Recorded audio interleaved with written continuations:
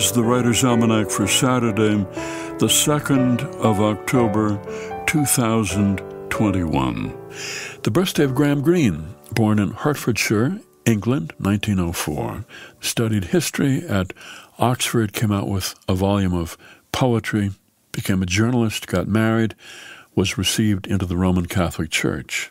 Graham Greene, who thought of his work as being divided into two categories, the serious literary novels, including The Power and the Glory and The End of the Affair, and the entertainments, as he called them, Brighton Rock, Our Man in Havana, The Third Man, thrillers, spy novels, books of suspense and intrigue.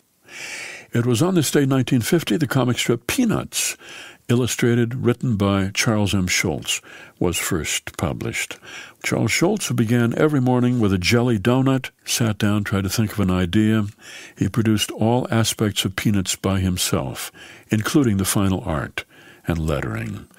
It's the birthday of King Richard III of England, born at Fotheringay Castle in Northamptonshire, 1452. He was the 11th child of the Duke of York. He was the last of the Plantagenet dynasty, which had held the throne since 1154. He fought at Bosworth Field in the final battle of the Wars of the Roses, and there Richard III became the last English king to die on the battlefield. He was 32. He had reigned for only 2 years, and his opponent, Henry Tudor, then became King Henry VII.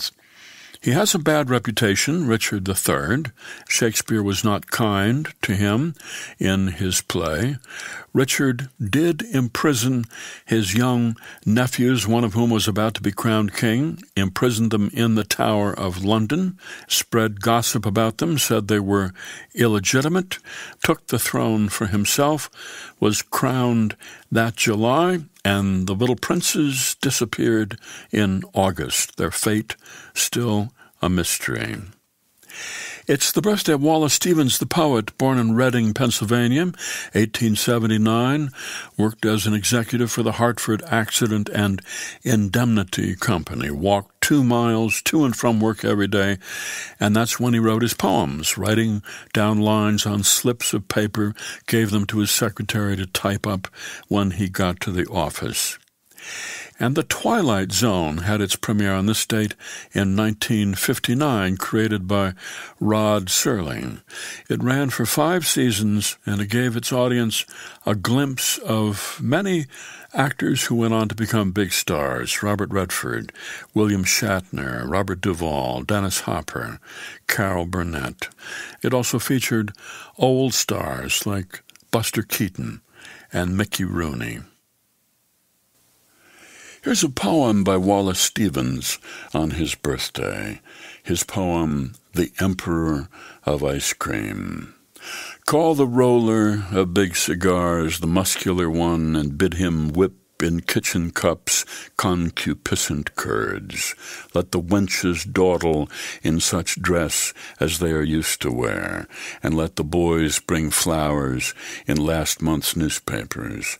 Let B be finale of scene. The only emperor is the emperor of ice cream.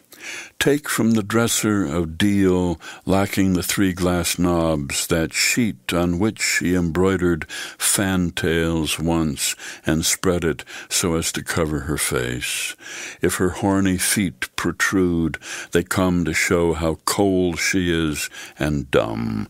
Let the lamp affix its beam. The only emperor is the emperor of ice cream. Wallace Stevens' poem, The Emperor of Ice Cream. That's the Writer's Almanac for Saturday, October the 2nd.